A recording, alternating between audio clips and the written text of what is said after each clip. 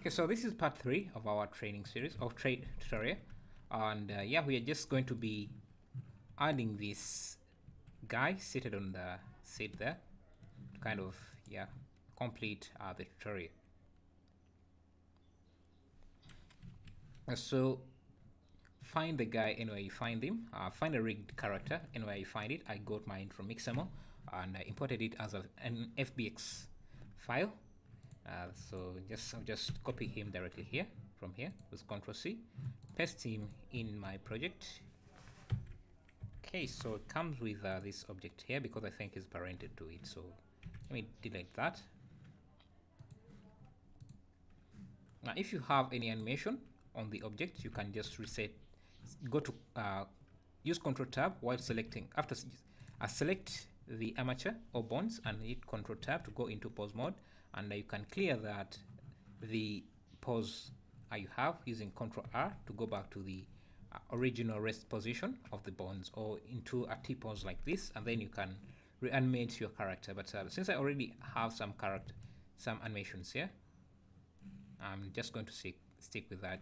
I just rotated the bonds to kind of give the effect of him swinging his legs as he swings around. So now what we're left with is to attach him or parent him to the seat. There are a few ways you can do this. You can do it directly in using a single bond, the main parent bond, or you can just parent the entire object to the seat, and that should be enough. I can see we don't have the swinging. So what I can do, so to make this swing, you would need to kind of animate this a bit. So what you need to do is go to the physics tab and turn on the animated property so that we can animate this, but make sure you animate it from this rest position. Otherwise, if you start moving it, you're going to kind of mess up the entire rig setup. So you can animate him from here, and at frame 20 you can push the swing up, and if you play back, you can see that it will pull the chains with the seats. The seat will pull the chains, and to have this swing back, then at around frame 18 you can turn off, you can keyframe the animated property to be switched off. So now, okay, that was too fast. I think he went too high. So maybe let's just increase the weight.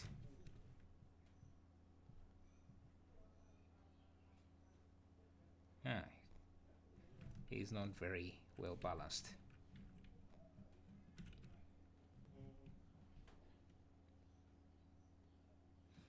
Yeah, the chain is not very well balanced, I think.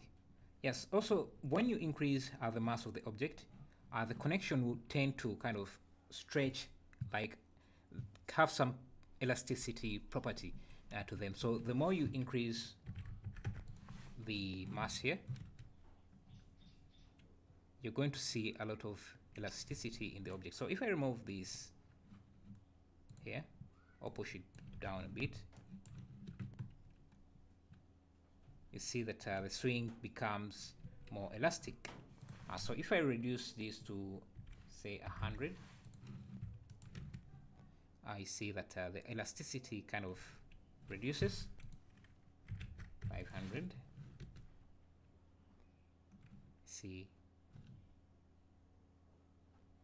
something like that. So make sure you give it, or if you want to have a large mass but you don't want that elasticity, what you can do is let me unhide these helpers. You would give these helpers, let me just deselect these cubes here, higher mass as well. So if I give them a higher mass of 50, then that should counter the elasticity we have that is being added. So I can increase this to 1000, and you should see that it doesn't kind of fall down like we had before.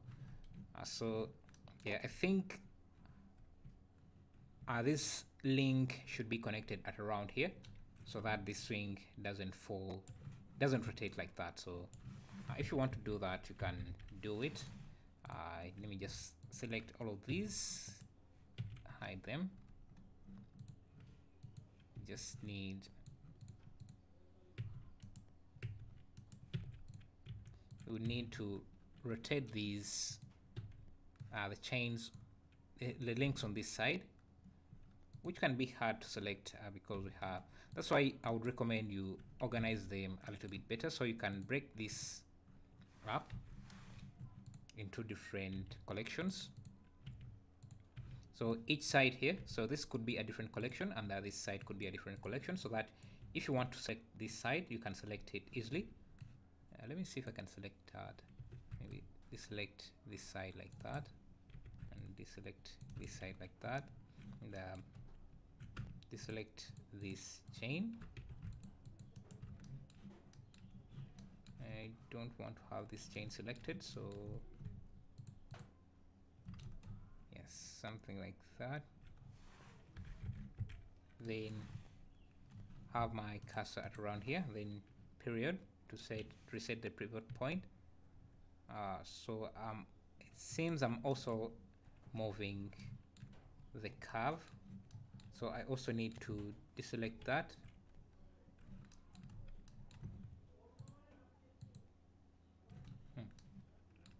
Maybe not. Now this is something you have to plan early on, otherwise you're going to run into these issues. Or what you can do, you can end the connection right around here. So you would have these two here moved. You would have them moved around there, and then the last cube in your connection, I think this should would be, let me select this. It doesn't even matter. The last piece of your the piece that the chain link that connects to this could be so this here could be connected. Let me make sure that I'm connecting the right thing. So this here would be then connected to something like there. So the connection ends there.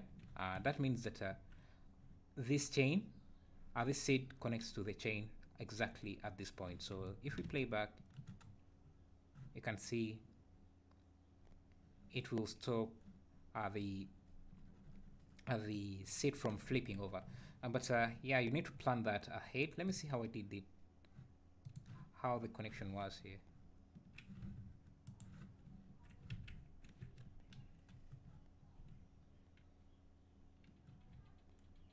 I think this one doesn't flip, though we have,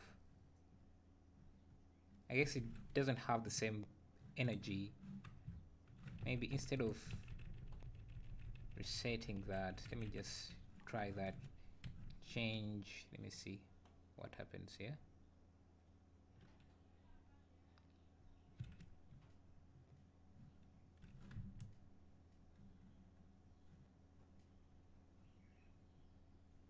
Yeah, so this flipping of the object just has to do with the point of connections of your chain with the seed here. So anyway, that's it. Thanks for watching. See you in the next tutorial.